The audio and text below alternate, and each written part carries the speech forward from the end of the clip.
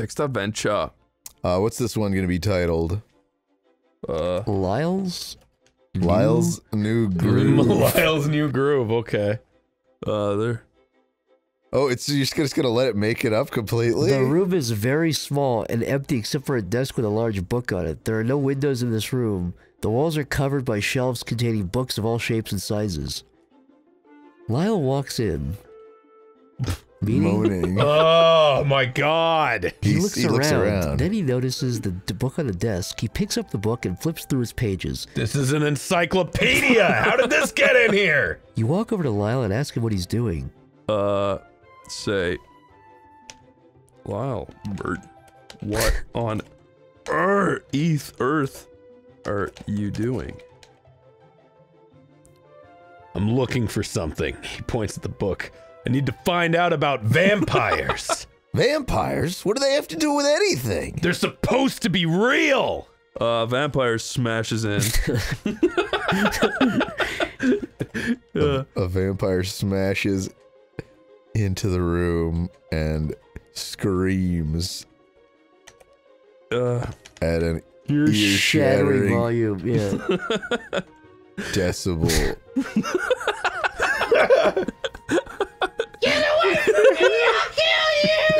It rushes towards Lyle, but then stops when it sees Lyle has turned pale. What's wrong with you? Aren't you afraid? Lyle shows him his cross. I have Jesus on my side. There you go. Because I am a Christian. The vampire snarls angrily. How dare you insult me? I'm nothing but a child! A weakling! I will destroy you! It lunges at Lyle, who dodges and rolls under the bed. A giggle, kicking my feet. Lyle giggles and kicks his feet. That's cute. That's adorable. Come on, come on!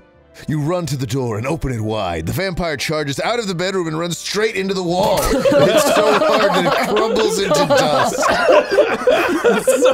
That's like Tad Beneke in Breaking Bad running into the fucking chest of drawers. Snort the vampire. Snort the vampire. Okay, Lyle snorts the vampire dust. Jesus. That's your reward for being right, by the way. There goes my snack for tonight. He pats his stomach. You take a look. Look at the book on the desk.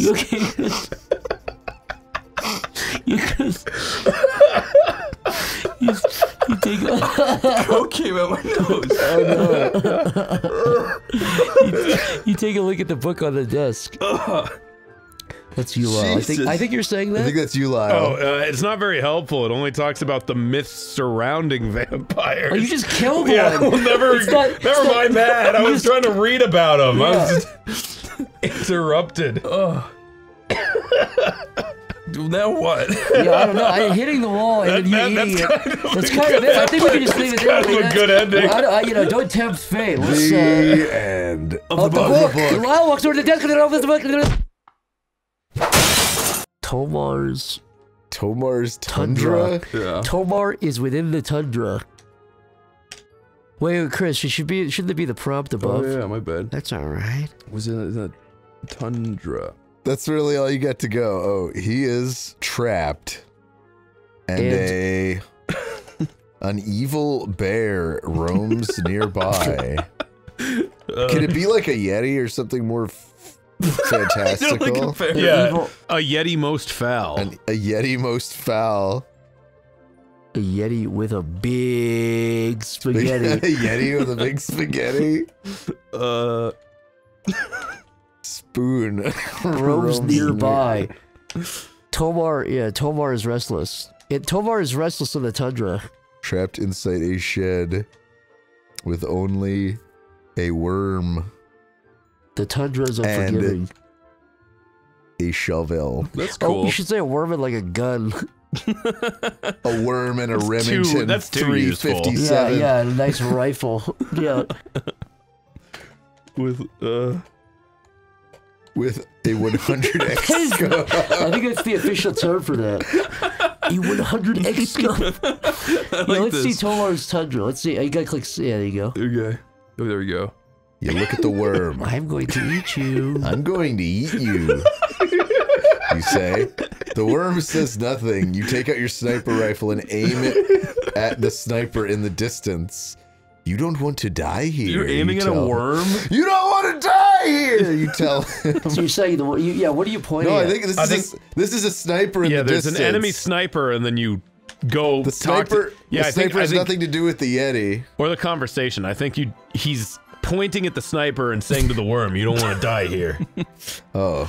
Okay, you killed the sniper. That was quick. You reload your rifle and continue your search for food. You head east. It's a grassy field. You're out of the tundra immediately. Yeah, there's a grassy field. That doesn't sound like tundra at all. The Yeti is nearby. It is trying to catch fish from the lake. You watch as the Yeti catches several fish. It then grabs one of them by its tail. What do you think you're doing? Can I restart? I mean, can I undo? Yeah, Sure. you can do. I want to make this a scary story. Okay. You're gonna go all the way back to the prompt? It probably, you know what, I think it's the scope and the rifle, like... Yeah, get rid of the sniper Wait, rifle. redo, hold on, redo. It said the worm jumps at the enemy sniper. I think that's a good, The worm is the only thing This that AI can is save obsessed him. with the worm. It's not even talking about the Yeti. You must find the worm before the You know Yeti what, finds you know what? you. No, this I is... like this. Okay. You Good. search for the worm. It's in the shed, but it has been eaten by the Well, Yeti. So then there's no search then. So I'm in a bad position. I'm in a bad spot. Tomar is insanely pissed off. That Fucking Yeti done ate his worm. Ruined Ruined his it. dinner. his dinner. He swings at the Yeti with a shovel and smashes its head open. Nice. The Yeti falls unconscious to the ground, and Tomar begins to devour it. I'm hungry, That was a he little says. fast. The Yeti's dead of me. I am hungry. Tomar's arm hair turns white. Yeah, you got it. Yeah. oh, His skin becomes pale and his eyes turn yellow. What have I become? He asks himself. Why am I doing this? What does it all mean? He continues eating the Yeti and his body grows larger and larger. Until he becomes... Tomar is now a Yeta. Tomar is 45% Yetified. Tomar is now a giant Yeti. He continues eating the Yeti and his body grows even larger than before. Tomar is now a huge Yeti. He continues bigger than eating the the giant Yeti one. and his body grows even larger than before. Say Yeti poachers run in. Tomar looks down at his filthy feet. They are unchanged. Hey, Now, you say he's got a Yeti? Tomar is now a it's- gigantic Yeti. Yeah, we're stuck in a loop. Undo. Say Yeah, go Yeti. back to the Yetified. I think the word yetified really fucking scared it. It sure did. Soon enough, Tomar stands over 10 feet tall and weighs hundreds of pounds. He's covered in thick fur and his arms are as long as tree trunks. At least they picked up what you were putting down. Yeah, Nice. His body is so large now that he cannot fit through the door. Okay, see, there's a new challenge now. Cool. Tomar must make it to the big city.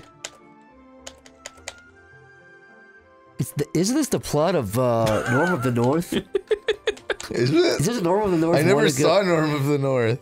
That's a sin. Is that about a guy turning into a polar bear? No. I think I it's thought a it was polar just bear. about a polar Isn't bear. it a polar bear that goes to go to Hollywood?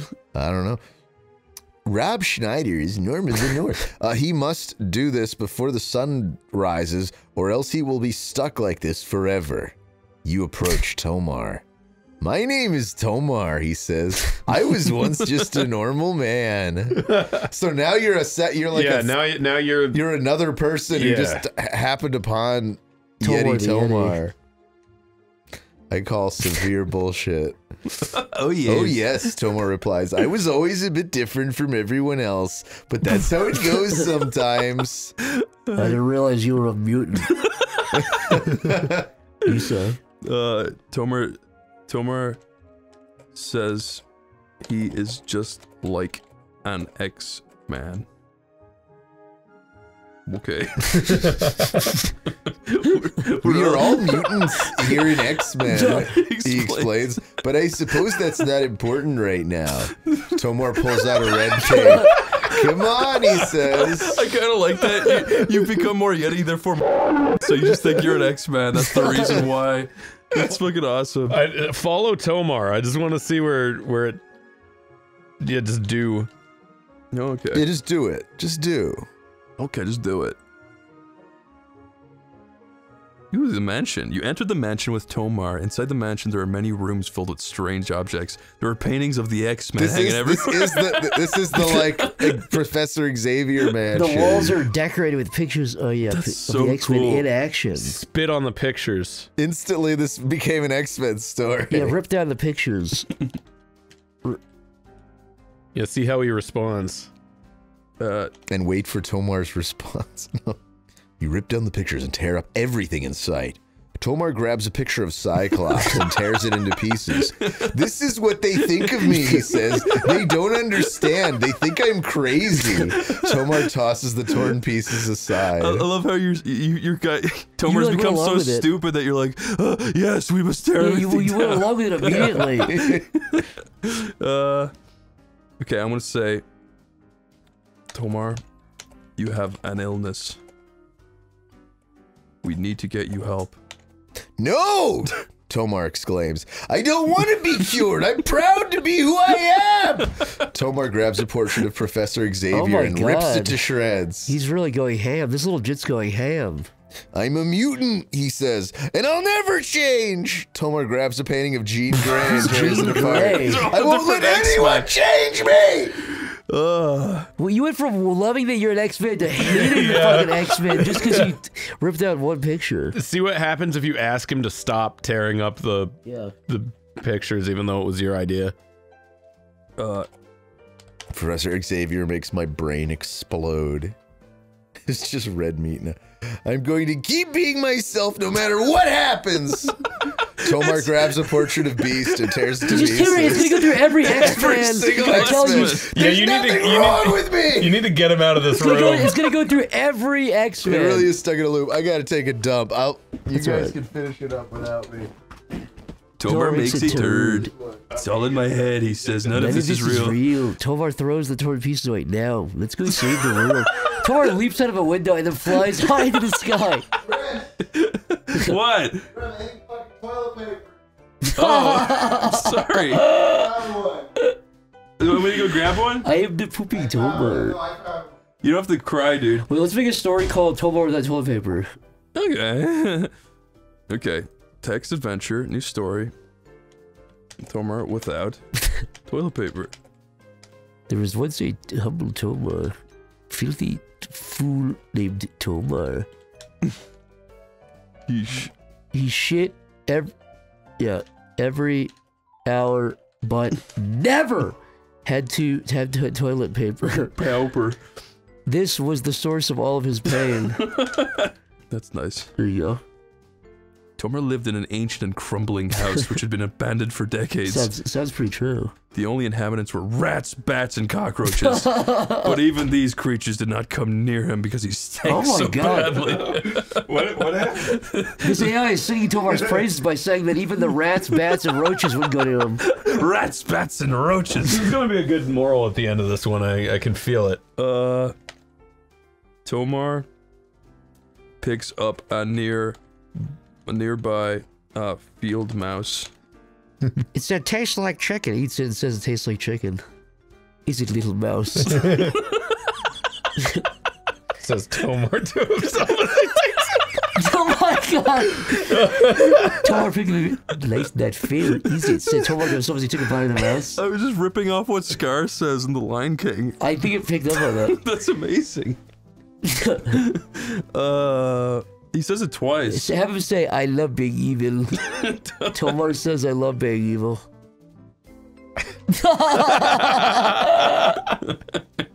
You say, I love being evil. Evil? What makes you think I'm evil? You say, the way you keep talking about yourself like that. What does it matter when I call myself? It's just words. Who's talking to him? Just some, I guess that's you. It's a nearby shadow You're man. the spirit of the mouse. No. I am the spirit of the headless mouse. I have no body, but my mind lives on in this house. I can see and hear everything around me. I know who you are. I know your secrets. I know all your dirty little thoughts. Okay, story. Tomar cries and takes out his locket. Why don't you ever love me anymore? Asks Tomar. Because you're such a horrible person, replies the ghost. Tomar cries and takes out his locket. Why don't you ever love me anymore? Inside the locket we see... we see mashed cockroaches. Mashed cockroaches. Under the glass. Tomar cries out, why don't you love me anymore? Oh god, it's broken. Yeah, it gets stuck in these loops a Chris, lot. go back and undo the mouse. I think the mouse spirit is what fucked it up. Ooh, wait, Tomar sees a young Tomar wearing a sailor's suit. He has a wooden sword in one hand and a stuffed toy mouse in the other. Tomar swallows Young Tomar. the picture of the young roaches. Tomar.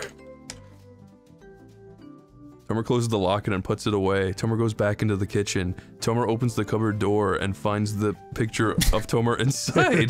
Tomar reaches and pulls out the photo. He just eats these, I guess. He has like a stock He's sitting around, he just eats them whenever he's hungry. I am hungry for a like picture of my baby younger carrots. self.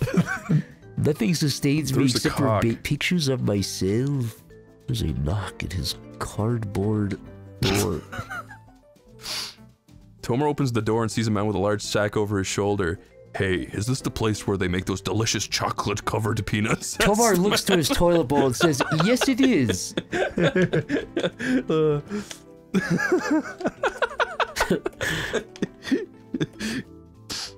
Yes, it is.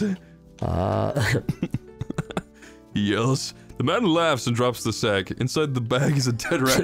Oh look, says the man, someone's been eating my food. Tomar takes out the rat out of the sink and puts it down in the hallway. Tomar shows the man his mashed fly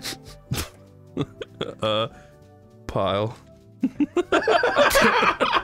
Oh, Gross! It looks like someone got into my bag while I was sleeping. Yes, that would be me. The man takes out a small flashlight and shines it on the rat. The rat's eyes are missing.